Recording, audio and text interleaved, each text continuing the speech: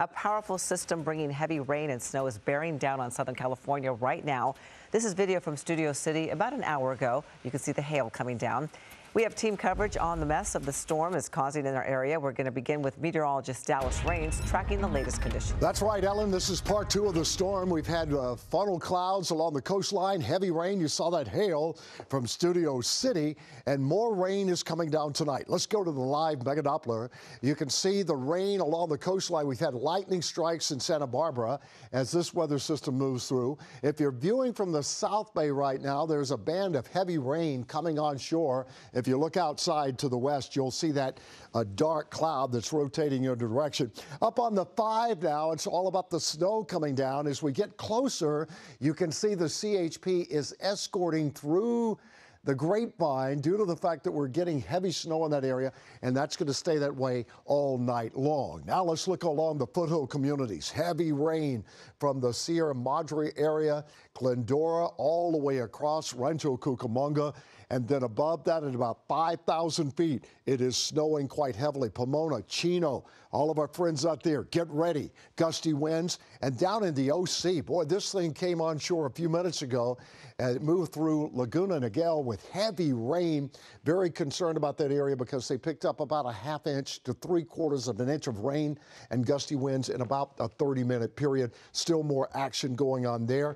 And when we look at the radial velocity of the radar, we can still see there is circulation in that cloud.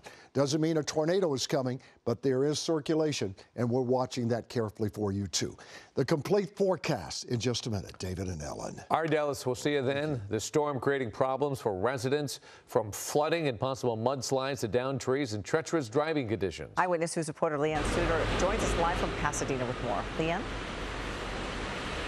Ellen and David, the rain picking up once again here in Pasadena. We were enjoying a slight break, at least in the amount of rain that was falling, but it's starting to pick up again. And as you said, this latest storm, once again, causing problems all across the area. A sudden downpour in Pasadena as the latest round of rain hits Southern California. I'm ready for a run outside, maybe with some sun and without an umbrella. A similar scene in Riverside as heavy rain and strong winds whip through the Inland Empire. A raging river of muddy runoff in the Cajon Pass catching several drivers by surprise. The man behind the wheel of this SUV was swept away by the fast-moving water. Luckily, he'll be okay.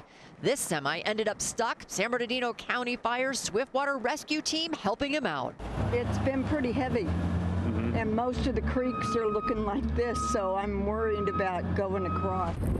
Up in the San Bernardino Mountains, the wicked weather are creating dangerous driving conditions as more snow continues to fall.